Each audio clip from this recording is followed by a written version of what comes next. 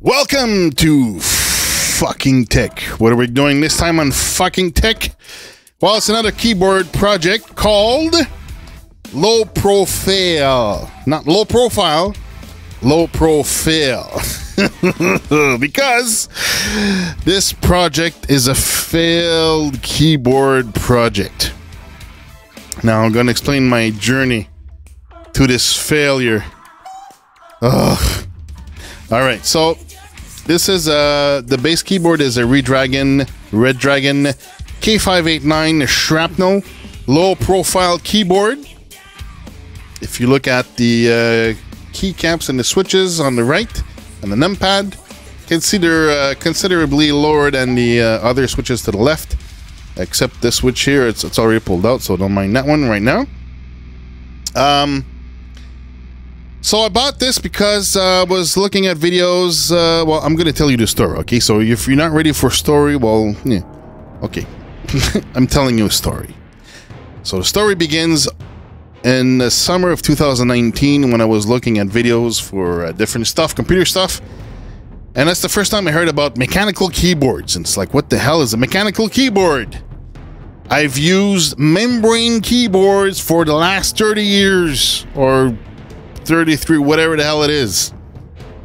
So I had no idea what that meant. So I looked into mechanical keyboards and I said, okay. I figured I'll try one, I'll get one. And the guys were saying, oh, the gamers like the red switches. So I got a keyboard with the red switches. So the Shrapnel, the Redragon Shrapnel is low profile red Outemu red switches, mechanical switches. And I realized that I do not like the red switches because I come from membrane keyboard, so I didn't like the feel. So this keyboard had sample switches that came with it because you can remove the switches on this keyboard. It's made to be removable. They're Outemu switches with the Outemu sockets, so don't put any other brands in there, or else you're gonna push in your pins like I did on the here we go, the Gatoron here.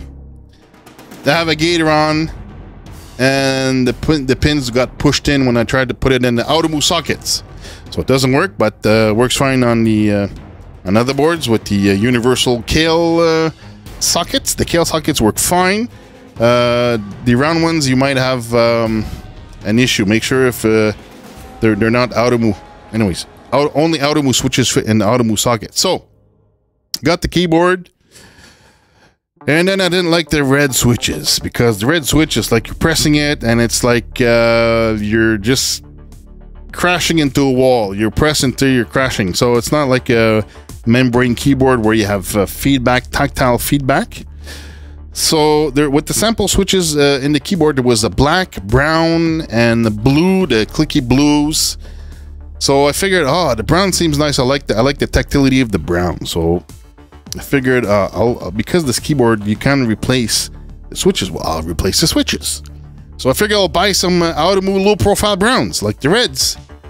But I could not find any low-profile brown switches, Outemu brown switches. So that's a fail. So I figured, I'll just buy some regular size Outemu browns.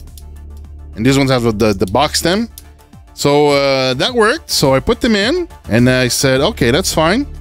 So I got the brown switches. Now I'll replace my keycaps because the standard switches, they looked a little bit silly with the little thin keycap on top that's made for a low profile keyboard. So I got the nice Razer black doubleshot PBT upgrade set. I really love these things. They're very nice. And they feel so great on the browns. And then later on, well, I figured I found out because I have a recording studio, so I figured I want some very silent switches. The browns are not too bad, but because there's no clicky sound with the browns, so I got some Outemu Silent Skies because I knew they would fit in the Outemu sockets because I couldn't use any other brands like the ZLPC Silence or anything or something like that, or the Alias that I wanted to try. So the Silent Sky fit. So all I have here on the keyboard right now is Outemu Silent Sky switches with the Razer black PBT double shot keycaps. Now, the other obstacle I had was because these are standard size switches, which are they're higher. The base is higher and the top is higher than the low profile switches. So obviously, when I put the keycaps with the regular switch, like a shift to enter in the backspace, well, they wouldn't fit. They wouldn't socket into the stabilizer because the stabilizer was too low.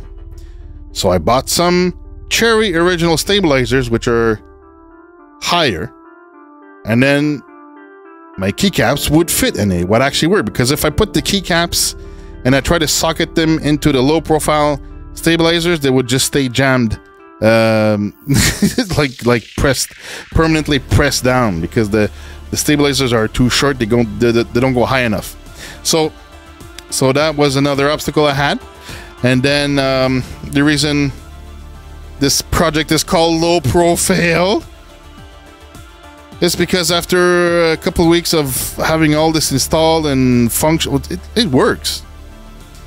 But the problem is, I realized after a couple of weeks that my switches don't actually fit all the way into the sockets, because it's a low profile keyboard made for low profile key switches. Well, my switches don't fit all the way down, and that's why they were always wobbly and they're not equal.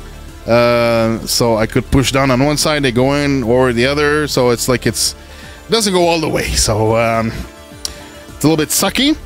So I realized, well, this project is a failure.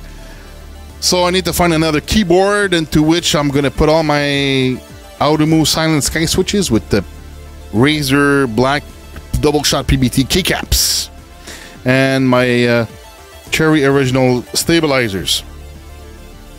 So that's another video called the Silent Phoenix. You're gonna see what I'm putting those switches onto, and that's how it's this keyboard's a failure. So it actually works. It still feels great. It's so fantastic. Typing on these Razer keycaps and the Outemu Silent switches, the 68 grams I got. Oh, it's really good. It's really nice to type on this. So that's my story. Now the end game. So I thought my end game would be that. Now my end game, if I can, so I'm gonna rip apart all these things. So actually, I can I can actually with the keycap puller, I can hook into the key switch and actually pull out the key switch. So that's how bad this is. So it's the key switches don't even click into the socket. So that's gonna be easy to rip apart. So all this is gonna be ripped apart, and I'm gonna put back in the Outemu low profile red switches, and this keyboard is gonna go back to sucking hard. But it'll be used in the studio guest PC. So that's one thing. Now the end game for this, if I can. Now this was supposed to be the end game until I found out that my switches don't fit into the socket. So the end game for this, I'll put it back to stock as it came, and I'm gonna try to find some low profile brown switches. And when I do, I'll switch the whole thing. But O-rings don't work well on these low profile box switches, so that's not a huge deal. But I'm still curious to see how it feels with some real low profile brown switches on a low profile keyboard, because I like a keyboard that's thin and low. So mechanical keyboards for me, it's a brand new thing where it's high. So I actually need like a wrist rest and stuff. And anyways, but it's not too bad. I like it anyways. I like the Silent Skies. They're fantastic with these Razer keycaps. So that's my ultimate in-game for this. But right now, I'm sorry, my love, I'll have to rip you apart. Now this is a very strange time lapse, because it's a time lapse of me taking out these key switches and putting back in the low profile red switches with the low profile keycaps. So this is the end. All right, so that's my failure. That's my So goodbye low profile, and we're going back to the Redragon stock Shrapnel. Goodbye, my love. Now, before it goes, I'm going to detail how much this failure costs. So the Redragon keyboard, the Shrapnel, the K589, costs $62 Canadian on Amazon. The Outemu brown switches, the box switches for the first phase of the transition was $80, around $80, and for phase 2 with the Outemu Silent Sky switches, are just about the same price, $80 for the browns or the Silent Skies. $40 for the Razer doubleshot PBT Keycap upgrade set. $16 for the O-rings that I put under the keycaps. It's the Rosewill RO100T O-ring set with the 58 softness. And I got the original cherry stabilizers for $20. The 6.25 U kit. That's the size of the space bar. So the total cost of this failure is around $218. However, it's not going to be all lost because keycaps and the switches, they're all going to go, and the stabilizers and the O-rings, all going to go into the Silent Phoenix project. So that's that. So that's the cost of this failure. So goodbye, failure.